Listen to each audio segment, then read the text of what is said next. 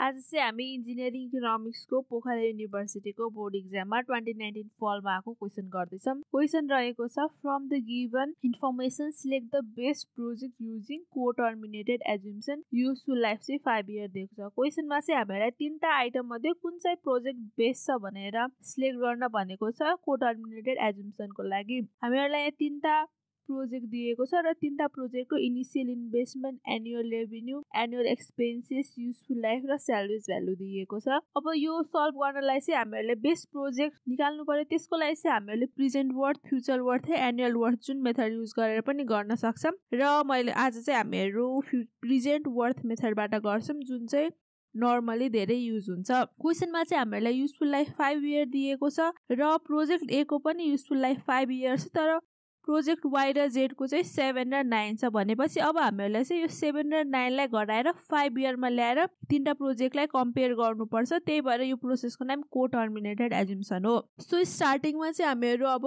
Present worth for project A calculate गर्छौँ। Present worth निकाल्नलाई हामीहरूलाई सबभन्दा सुरुमा इनिशियल इन्भेस्टमेन्टलाई हेरौँ। इनिशियल इन्भेस्टमेन्ट हामीहरूको 50,000 छ। सो इनिशियल इन्भेस्टमेन्ट हामीहरूको इन्भेस्टमेन्ट प्लस एनुअल रेभिन्यू। अब एनुअल रेभिन्यू प्रोजेक्ट याक्सको चाहिँ अब यो एनुअल टर्ममा छ। हामीहरूले प्रेजेन्ट वर्थ मेथडबाट गरेर आएको भनेपछि हामीले एनुअललाई प्रेजेन्टमा कन्भर्ट गर्नुपर्छ। सो त्यसको लागि फर्मुला चाहिँ एनुअल ए 1 प्लस आई को power n minus 1 by I 1 plus I को पावर n। र थर्डली अब छ सेल्वेज भ्यालु। सेल्वेज भ्यालु पनि फ्युचरमा हुन्छ र यसलाई पनि हामीले प्रेजेन्टमा कन्भर्ट गर्नुपर्छ। त्यसको लागि चाहिँ future yeah by 1 plus I को पावर n। यहाँ हामीहरूलाई क्वेसनमा चाहिँ युजफुल लाइफ 5 इयर दिएको छ र प्रोजेक्ट याक्सको युजफुल लाइफ पनि 5 इयर छ। सो त्यही भएर हामीहरूले नर्मली प्रेजेन्ट वर्थ मेथड जसरी क्याल्कुलेट गर्छौँ त्यसरी गर्छौँ। हामीहरूले यसलाई चाहिँ को-टर्मिनेट गर्नु पर्दैन र हामीहरूको फर्स्ट याक्सको इनिशियल इन्भेस्टमेन्ट छ ₹50,000 प्लस एनुअल रेभिन्यू। अब यहाँ एनुअल एउटा रेभिन्यू छ, एनुअल एउटा एक्सपेन्स छ। सो दुईटालाई सबट्र्याक्ट गर्नुपर्छ। त्यसको लागि चाहिँ 20,000 माइनस 15,000 1 प्लस आई। हामीहरूको यहाँ आएर 10% दिएको छ। सो आई भनेको 0.1 र n भनेको युजफुल लाइफ जुन छ 5 इयर माइनस 1 बाई आई भनेको 0.1 1 प्लस 0.1 को पावर 5 प्लस अब हामीहरूको सेल्वेज भ्यालु अफ ₹1000 छ। Salvage value 1000 by 1 plus I 0.1 र युजफुल लाइफ चाहिँ 5 इयर। अब यसलाई क्याल्कुलेट गरौँ। Minus 50,000 plus 20,000 minus 15,000 1 plus I को power 5 minus 1 by 0.1 into 1 plus 0.1 को पावर 5 प्लस फ्युचर वर्थ छ 1000 र 1 प्लस 0.1 को पावर 5 र यो क्याल्कुलेट गर्दा चाहिँ हामीहरूको प्रेजेन्ट वर्थ माइनस 30,425.144 30,425.144 आउँछ। यो चाहिँ हामीहरूको प्रोजेक्ट ए को लागि सक्यो र अब प्रोजेक्ट बी को गरौँ र अब प्रोजेक्ट बी को लागि गरौँ। प्रोजेक्ट बी को लागि चाहिँ हामीहरूको युजफुल लाइफ 7 इयर्स छ दिएको युजफुल लाइफ, तर क्वेसनमा हामीलाई चाहिँ युजफुल लाइफ 5 इयर दिएको छ।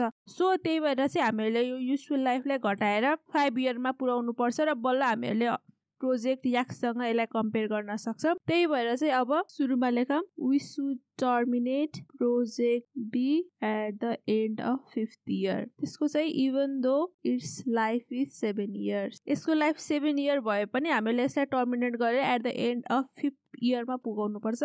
सो फर्स्टमा चाहिँ क्यापिटल रिकभरी क्याल्कुलेट गरौँ। क्यापिटल रिकभरी इक्वल्स टु हामीहरूको investment A by P I percent comma n minus salvage value A by F comma I purse comma n। यो क्यापिटल रिकभरी अब यो ए कमा F भनेको चाहिँ अगाडि जुन दिएको हुन्छ त्यसलाई फाइन्ड गर्नुपर्छ। यो सेकेन्डमा जुन दिएको हुन्छ त्यो चाहिँ हामीहरूलाई गिभन हुन्छ भनेपछि या के भन्न खोजेको भनेपछि हामीहरूलाई इनिशियल इन्भेस्टमेन्ट दिएको छ 40,000 हामी प्रोजेक्ट बीमा गर्दैछौँ। सो 40,000 दिएको छ, त्यो भनेको हामीहरूको प्रेजेन्ट भ्यालु। यो प्रेजेन्ट भ्यालुबाट चाहिँ हामीले एनुअल भ्यालु फाइन्ड गर्न भनेको यो फर्स्टमा चाहिँ र सेकेन्डमा चाहिँ हामीलाई सेल्वेज भ्यालु दिएको छ जुन हो 500 रुपिस जुन फ्युचरमा दिएको छ र यो फ्युचर एमाउन्टलाई पनि हामीले एनुअल एमाउन्टमा कन्भर्ट गर्नुपर्छ। अगाडि ए दियो भन्ने बित्तिकै अगाडि ए फाइन्ड गर भनेको यदि अगाडि एफ छ भनेपछि चाहिँ या फाइन्ड गर भनेको हो। त्यही भएर यो क्यापिटल रिकभरीको फर्मुला चाहिँ यो हो। र हामीहरूको इनिसियल इन्भेस्टमेन्ट छ ₹40,000 र पी र ए को फर्मुलामा चाहिँ हामीहरूले ए फाइन्ड गर्नलाई चाहिँ 1 + 0.1 को पावर 5 into 0.1 by 1 plus 0.1 को power 5 minus 1 minus salvage value of ₹500 र annual amount फाइन्ड गर्नुपर्ने छ र हामीहरूलाई फ्युचर अमाउन्ट दिएको छ। सो यतिखेर चाहिँ हामीहरूको फर्मुला चाहिँ I by 1 plus I को पावर 5 minus 1 हुन्छ। यो चाहिँ हामीहरूको एनुअल र फ्युचरको फर्मुलाबाट हामीहरूले निकालेको। अब यो क्याल्कुलेट गरौँ। यहाँनिर चाहिँ क्यापिटल रिकभरी फाइन्ड गर्नुपर्छ। क्यापिटल रिकभरी चाहिँ हामीहरूले जुन इयर दिएको हुन्छ, युजफुल लाइफ 7 इयर दिएको छ भनेपछि हामीहरूले ए इयरको नै क्यापिटल रिकभरी क्याल्कुलेट गर्नुपर्छ। सो यहाँनिर 5 को सट्टामा चाहिँ 7 हुन्छ। क्यापिटल रिकभरी भनेको चाहिँ जुन इयर दिएको छ त्यही इयरको नै क्याल्कुलेसन एनुअल अमाउन्ट क्याल्कुलेट गर्ने भएकाले चाहिँ यहाँनिर 7 नै राख्नुपर्छ। यो क्याल्कुलेट गर्दाखेरि चाहिँ हामीहरूको क्यापिटल रिकभरी 8,163.517 हुन्छ। अब क्यापिटल रिकभरी भनेको एनुअल अमाउन्ट हो। हामीले दुईटैमा एनुअल अमाउन्ट फाइन्ड गरेको छौँ र सेकेन्डमा हामीले फाइन्ड गर्नुपर्छ इम्प्युटेड market value. इम्प्युटेड market value IMV। यसको फर्मुला चाहिँ capital recovery P by A, I%, N - T। यसमा चाहिँ अब हामीले क्यापिटल रिकभरी भर्खर क्याल्कुलेट गऱ्यौँ, यहाँनिर क्यापिटल रिकभरी हुन्छ र हामीहरूलाई प्रेजेन्ट अमाउन्ट फाइन्ड गर्नुपर्छ यो क्याल्कुलेट गरेको एनुअल अमाउन्टबाट। र हामीहरूलाई I भनेको 10% हुन्छ र N - T भनेपछि अब चाहिँ हामीहरूले यो दिएको 7 इयरलाई 5 इयरमा टर्मिनेट गर्छौँ। त्यही भएर N - T भनेको चाहिँ 7 - 5 भएर यहाँनिर चाहिँ 2 इयर्स युज हुन्छ यहाँनिर चाहिँ लाइफमा। सो क्यापिटल रिकभरी हामीहरूको 8,163.517 1 + 0.1 को power 2 minus 1 by 0.1 into 1 plus 0.1 को पावर 7। यहाँनिर चाहिँ दिएको चाहिँ 2 इयर हुन्छ। त्यही भएर हामीहरूले नम्बर अफ लाइफमा चाहिँ 2 इयर्स राख्नुपर्छ। अब यो क्याल्कुलेट गरौँ। 8,163.517 1 + 0.1 को पावर 2 minus 1 by 0.1 into 1 + 0.1 को पावर 2। यो क्याल्कुलेट गर्दाखेरि चाहिँ हामीहरूको इम्प्युटेड मार्केट भ्यालु 14,168.087 आउँछ। अब हामीहरूले चाहिँ यहाँबाट चाहिँ क्यापिटल रिकभरी र इम्प्युटेड मार्केट भ्यालु निकालिसकेपछि अब चाहिँ हामीले प्रेजेन्ट वर्थ क्याल्कुलेट गर्न सक्छौँ। So present worth for project be, second प्रोजेक्टको लागि यहाँनिर चाहिँ हामीहरूको इनिसियल इन्भेस्टमेन्ट छ 40,000 प्लस हामीहरूको एनुअल अमाउन्ट छ 15,000 र 10,000। 15,000 minus 10,000 हामीहरूले एनुअल अमाउन्टलाई प्रेजेन्टमा कन्भर्ट गर्नुपर्छ। सो त्यही भएर यही अगाडिकै फर्मुला युज हुन्छ 1 + 0.1 को पावर। अब चाहिँ यहाँनिर हामीहरूले नम्बर अफ इयरमा चाहिँ 5 नै युज गर्नुपर्छ किनकि हामीले यहाँनिर इम्प्युटेड मार्केट भ्यालुबाट यसलाई टर्मिनेट गरिसक्यौँ। त्यही भएर युजफुल लाइफ क्वेसनमा 5 इयरमा निकाल्न भनेपछि अब चाहिँ यहाँनिर 5 इयर नै हुन्छ। -1 by 0.1 1 + 0.1 को पावर 5 प्लस। अब यहाँनिर चाहिँ हामीले जुन इम्प्युटेड मार्केट भ्यालु निकाल्यौँ त्यो चाहिँ हामीहरूको एन्ड अफ 5th इयरमा छ। 5th इयरको एन्डमा छ भनेपछि त्यो चाहिँ फ्युचरमा भएको एमाउन्ट भयो। त्यही भएर त्यसलाई पनि हामीले प्रेजेन्टमा कन्भर्ट गर्नुपर्छ। सो 14,168.087 1 + 0.1 by 1 + 0.1 को पावर 5। अब यो क्याल्कुलेट गरौँ।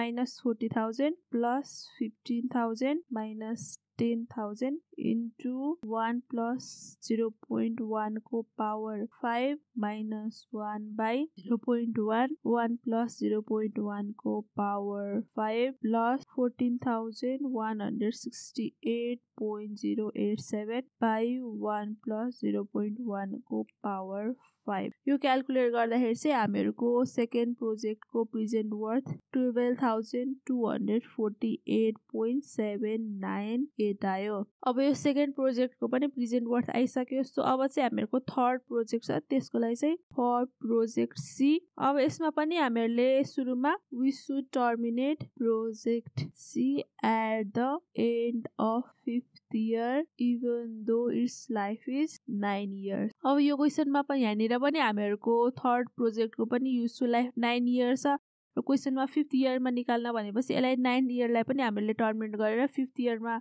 निकालेर यसको प्रेजेन्ट वर्थ क्याल्कुलेट गर्छौं सो फर्स्टमा चाहिँ क्यापिटल रिकभरी निकालौं यसको पनि capital recovery equals to हामीहरुको initial investment 1 plus i को power n minus into i by 1 plus i को पावर n माइनस 1 माइनस हामीहरुको यहाँ सल्भेज भ्यालु 0 दिएको छ सो अब त्यही भएर हामीहरुले फर्मुलाको सेकेन्ड पार्ट युज गर्दैन सिधै 0 राख्छ र यहाँनिर चाहिँ हामीहरुको इनिशियल इन्भेस्टमेन्ट 30,000 छ र 1 प्लस i MARR 10% भएर 0.1 र यसको युजफुल लाइफ चाहिँ 9 year 9 into 0.1 by 1 plus 0.1 into 9 minus 1 अब यो क्याल्कुलेट गरौँ 30,000 into 1 plus 0.1 को पावर 9 into 0.1 by 1 plus 0.1 को पावर 9 minus 1 यो क्याल्कुलेट गर्दाखेरि चाहिँ हामीहरुको क्यापिटल रिकभरी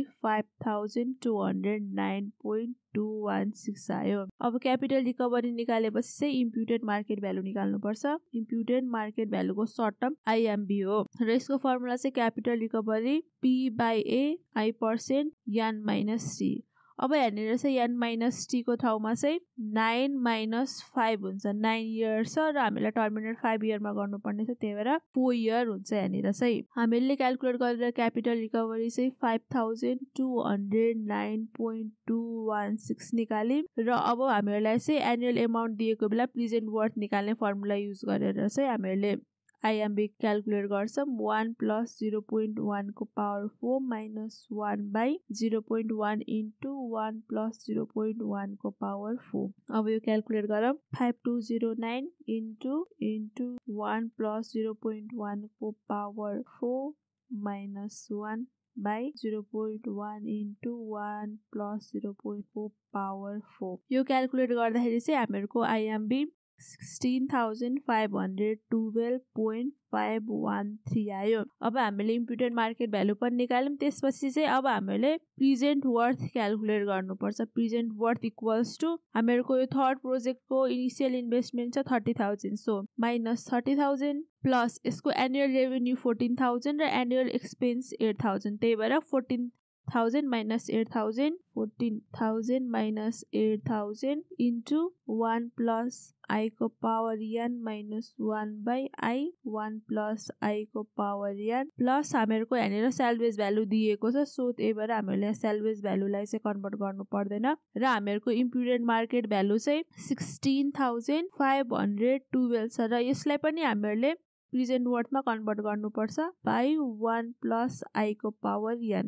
अब यहाँनिर चाहिँ i र n को ठाउँमा भ्यालु सब्स्टिट्युट गरौँ minus 30,000 6,000 हुन्छ 14,000 minus 8,000 1 प्लस हाम्रो i 0.1 बाइ यहाँनिर अब हामीहरुको क्वेशनमा दिएको युजफुल लाइफ चाहिँ 7 हामीले टर्मिनेट गरिसकेपछि minus 1 बाइ 0.1 into 1 plus 0.1 को पावर 5 plus 16,512.513 by 1 plus 0.1 को पावर 5 अब यो क्याल्कुलेट गरौँ minus 30,000 plus 6,000 1 plus 0.1 को power 5 minus 1 by 0.1 into 1 plus 0.1 को पावर 5 plus 16,512.513 by 1 plus 0.1 को पावर 5 यो क्याल्कुलेट गर्दा चाहिँ हामीहरुको प्रेजेन्ट वर्थ 2,997.61 आयो अब हेर भाइ सबै प्रोजेक्टको प्रेजेन्ट वर्थ कति आछ सो फर्स्ट प्रोजेक्टको हामीहरुको प्रेजेन्ट वर्थ नेगेटिभमा आछ त्यही भएर हामीहरुले यो प्रोजेक्टलाई रिजेक्ट गर्छौं र प्रोजेक्ट बी को प्रेजेन्ट वर्थ पनि नेगेटिभमा आछ त्यही भएर यसलाई पनि हामीले रिजेक्ट गर्छौं र थर्ड प्रोजेक्टको प्रेजेन्ट वर्थ चाहिँ पोजिटिभमा आको भएर हामीहरुले यसलाई एक्सेप्ट गर्छौं र हामीहरुलाई चाहिँ बेस्ट प्रोजेक्ट चुज गर्ने भन्ने भएकोले हामीहरुले थर्ड प्रोजेक्टलाई नै चुज गर्छौं therefore choose project Z हामीहरुले third प्रोजेक्टलाई choose गर्ने भएकाले हामीहरु प्रोजेक्ट जेडलाई चुज गर्छौं किनकि यसको प्रेजेन्ट वर्थ पोजिटिभमा आछ सो आजलाई यति नै थ्यांक यू सो केही कन्फ्युजन भयो भने तल कमेन्ट गर्नु होला र हाम्रो च्यानललाई लाइक र सब्स्क्राइब गर्न नबिर्सनु होला थ्यांक यू